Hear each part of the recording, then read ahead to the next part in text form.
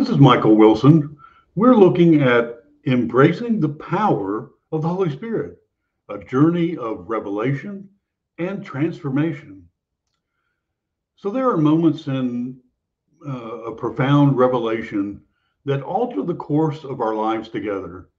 In the sacred pages of Acts 19, verses 1 to 2, we encounter such a moment, one that transcends time and space, resonating with the eternal truth of spiritual awakening. The exchange between the disciples and Paul echoes through the corridors of history, inviting us to ponder the depth of our own spiritual journey and the transformative power of the Holy Spirit. So it happened while Apollos was in Corinth. Paul passed through the inland country and came to Ephesus. There he found some disciples, and he said to them, "Did you receive the Holy Spirit when you believed?" And they said, "No, we have not even heard there is a Holy Spirit." So these words, seemingly simple, they were imbued with the profound significance, encapsulating a pivotal moment in the lives of the disciples at Ephesus. Their response unveils a journey marked by the earnest seeking and a hunger for the divine truth.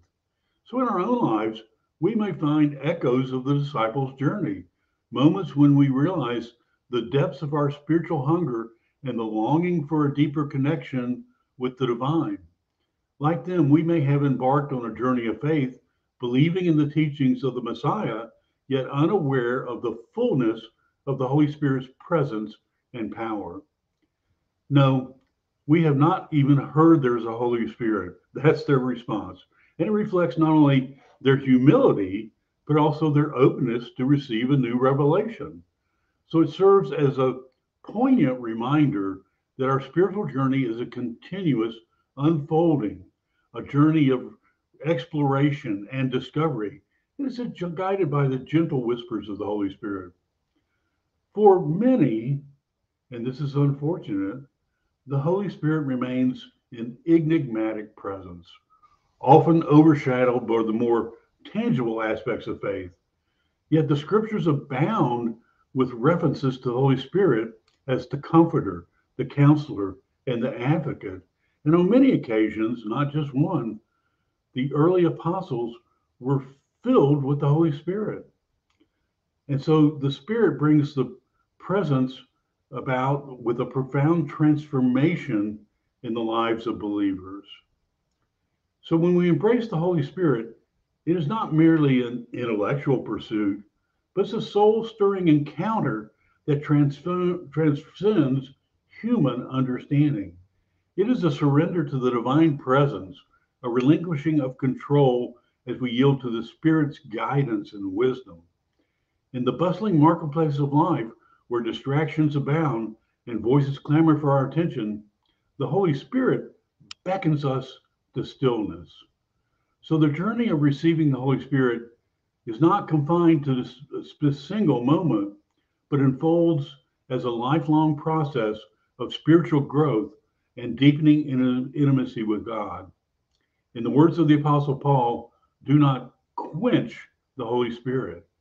So let us heed these words with reverence and humility, embracing the transformative power of the Holy Spirit, allowing us to empower us with the sacred flame to burn brightly within us. May we, like the disciples at Ephesus, open our hearts to receive the Holy Spirit. And as we journey onward, may the words of Apostle Paul serve as our guiding light, reminding us of the profound significance of embracing the Holy Spirit, surrendering to the transformative power of divine love. So here's the bottom line. In the sacred scope of human history, moments of revelation beckon us to embark on a journey of spiritual awakening and transformation. The encounter between the disciples, Paul, and the Holy Spirit stands as a testament to the timeless truth of the Spirit's presence and power, inviting us to embark on a journey of discovery and embrace the transformative grace of God. And that's some mighty good news, brothers and sisters.